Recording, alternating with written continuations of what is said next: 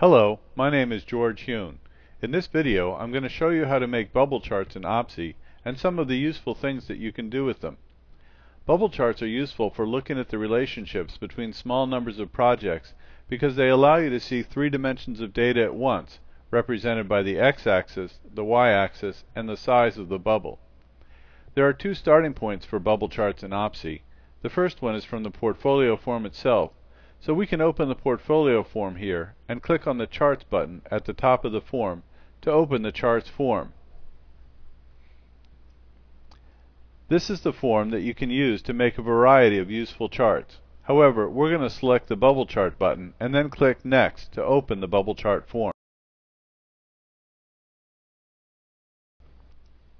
The Bubble Chart form is all menu driven. The first thing we're going to do is to name the chart Value v Cost v NPV.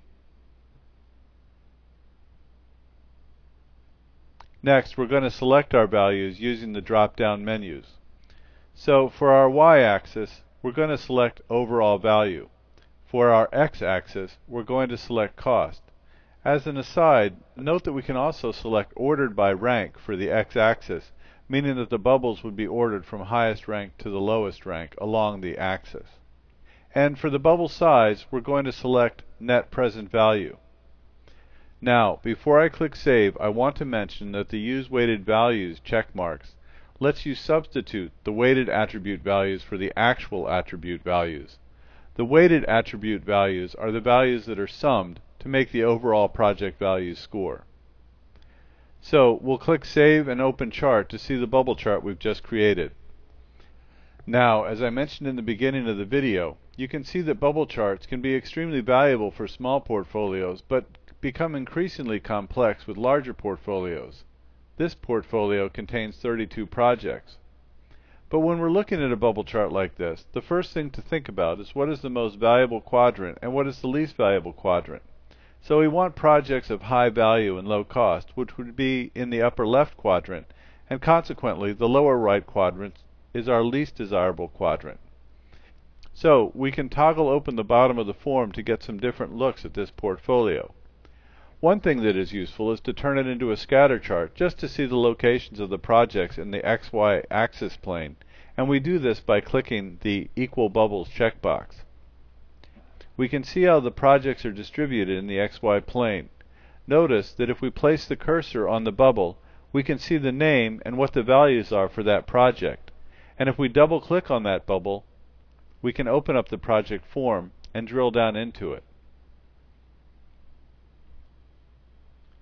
In the current display, the limits of the axes are controlled by the actual maximum and minimum value for the attributes. By clicking on the Full Whole button, we can see how the projects are distributed relative to the best outcomes and worst outcomes for the attributes. We can also see the uncertainty that is associated with each project in this view by clicking on the Uncertainty checkbox. Now, let's take a look at some of the ways that bubble charts can be used to study your portfolios. So, let's bring the portfolio form to the front and sort by the last optimization.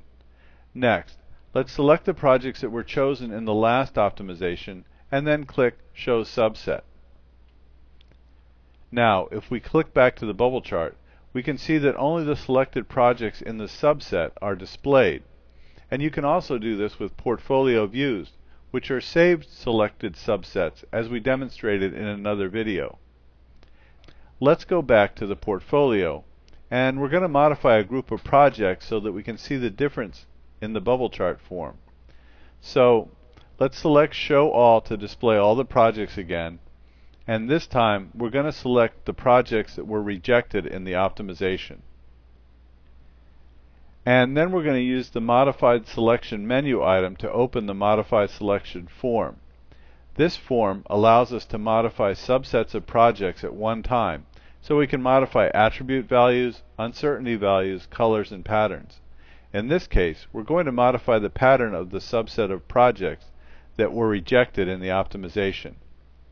So, we'll click on the Pattern tab and then go to the Pattern pop-up menu and select a different pattern and then click Modify. Then we return to the portfolio form and click Show All at the top of the form to display all the projects again. And now we can return to the bubble chart form, and we can see that the projects with the solid colors were the ones that were selected by the optimizers, and the projects with the patterned color were the ones that were rejected.